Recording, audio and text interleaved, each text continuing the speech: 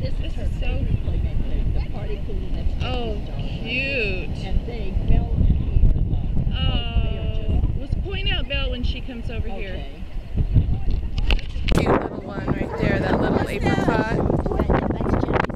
That's cute. And does she plan this event? Is she the one that plans the event? This is my first time coming to it. We missed it last year. Oh, yeah. John told us about it. He's the one that told us about it. Yeah, yeah.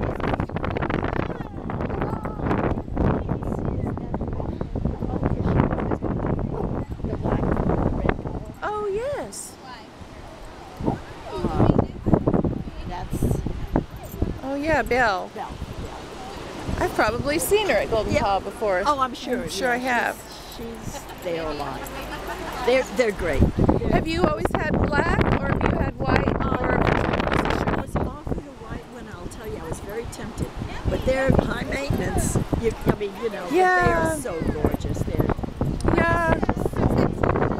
They're all high maintenance. Yeah, I don't really consider Sophie that high maintenance. She doesn't want to go get dirty. She doesn't. Oh, really? She doesn't care for it. No, and she's in the house a lot with me, and then around our yard we have a lot of flagstone. How often do you take her in for grooming? Once a month? Yeah. You know, and I don't really do too much to her in between, but she doesn't get. Django, here you go. She's never gone in the water even. Really? So, and maybe it's because Belle's discovered the water. Yeah, so maybe that's why.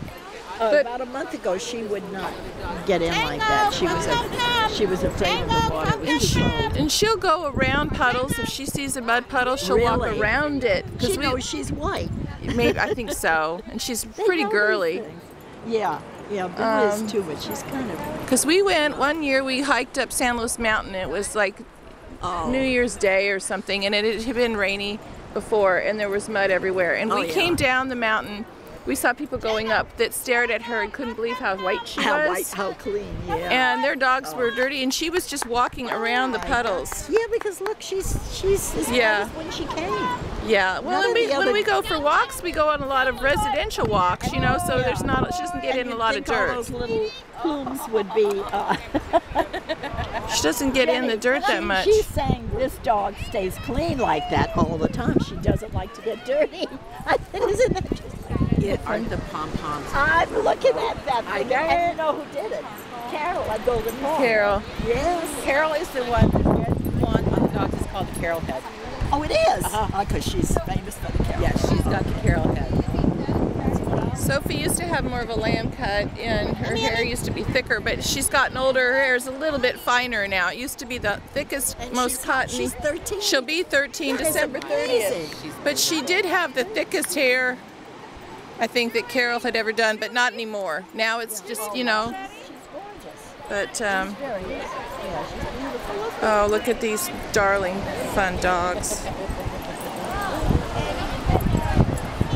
I know, it does